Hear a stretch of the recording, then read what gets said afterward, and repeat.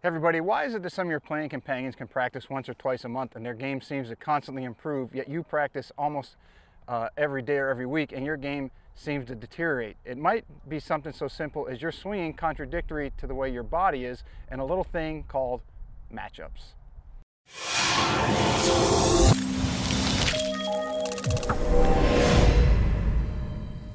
Okay, so in the intro I mentioned matchups, and what I meant by that was you have to match up the way that you're swinging with the way that your body's built. And if you try to do something contradictory, whether you're adhering to a theory or someone might have given you some misinformation or how to swing incorrectly, it doesn't match up with the way that your body's built, you're going to find that your improvement it comes extremely slow, if not goes in reverse order. You actually get worse, and you might even hurt yourself. So I'm going to go over 3 types of swings today. It's for 3 different body types so that you can check against yourself. If you're trying to do something contradictory to the way that you're built, you can find out, you can fix it, you can get yourself back on track, and your game and your enjoyment can both go up. Okay, so the first type of swing body type that we're going to talk about is a very lean, very limber, usually very long limbs type of swing. That's the body type that this swing would work best with, or you would match up best with this swing. People out on tour would be someone like Ian Poulter or Bubba Watson. And if you ever watch any of them swing, and this goes to this type of build, is the ball position is usually forward in the swing. The grip tends to be neutral to slightly weak on most players that this fits into. Most importantly, their pivot is fixed, meaning their head does not move the entire swing. It might rotate, but the axis stays very fixed. They're swinging around one axis, meaning their spine. What's most noticeable about people that have this type of swing is not only their axis, but their hands also get very high in the swing. So you can see that my hands are pushing at height, head level or above it, okay? Because of that, your hands and the club head have a further or a longer distance to travel, which means golfers of this type usually can hit the ball longer because they have such a big arc, but they also tend to, when they're off, to be really off. So high hands has its benefits and also has its detriments. But because they have such a long distance for their hands to travel back to the ball position needs to be further forward in the stance, okay? Because you have to have time for the club head to square up, and these type of swingers will typically have a little bit of lateral motion in their swing as they start their downswing. So that's the first type of swinger, usually thinner, you have more flexibility, and you swing around one fixed pivot point. The hands are higher, the ball position's forward. You have the potential to hit it longer and be spot on some days, and on some other days, if your timing's not there, you might have a tendency to spray the ball a little bit more.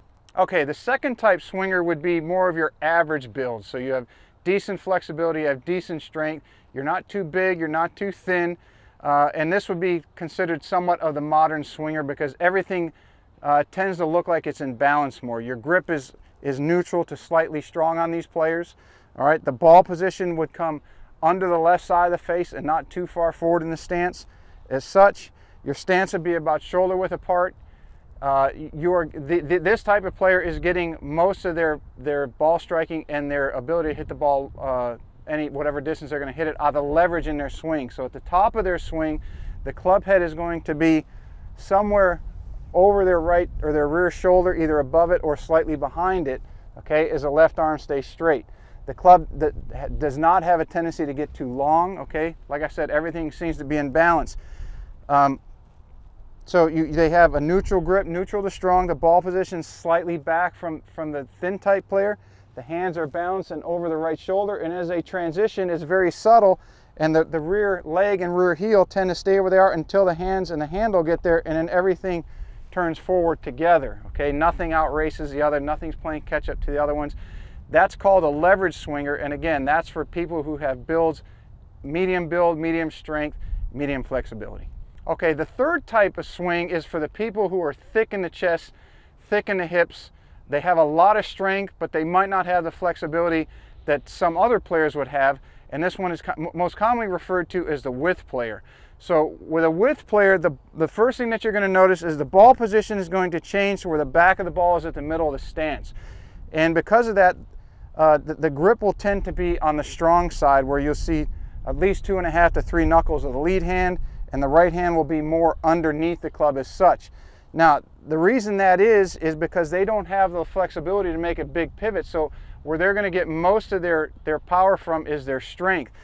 Because they don't have the ability to turn, or they don't have the flexibility to turn and make a big pivot, what they have to do is have a little bit of a closed stance, meaning their feet are aligned a little bit out to the right of the target. This allows them to cheat in their backswing, okay? Their shoulders can get a little more turn in relationship to the ball, and they're getting most of their power from the width in their swing and from the strength in their hands and arms, and as they unwind.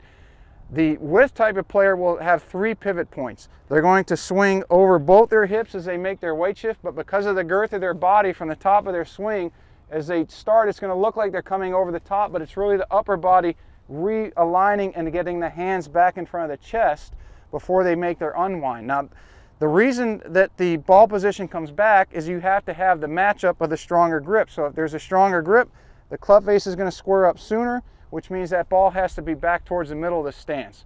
So that's called the width swing.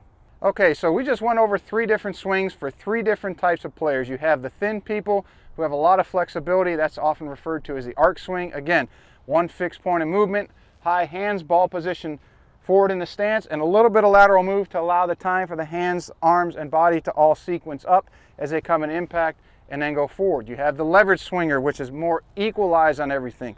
Ball position comes back a little bit, grip's a little stronger, hands are a little lower in the swing, but further as far as the depth behind their right shoulder, everything comes into the swing, balanced into the ball, and that's where that power comes from. And then you have the width swinger that are very thick-chested, thick-hip, robust, stance slightly closed, stronger grip, ball position back in the middle of the stance. They get all their distance and so forth from their strength and the width in their swing. So you can kind of classify yourselves based off your build into one of those 3 swing types. If you have comments or you have issues with some of that, post in the comments below, subscribe to our channel, or send us an email at info@thegolfparadigm.com. I hope this helps you get your game back on track, get your matchups closer together, and allows you to play, hit the ball better and have a lot more fun playing the game. Hey everybody, Pete here from The Golf Paradigm. Thanks for watching the video. You can check us out on Facebook, Twitter, and Instagram. And if you want to watch more videos or subscribe, you can do it right here.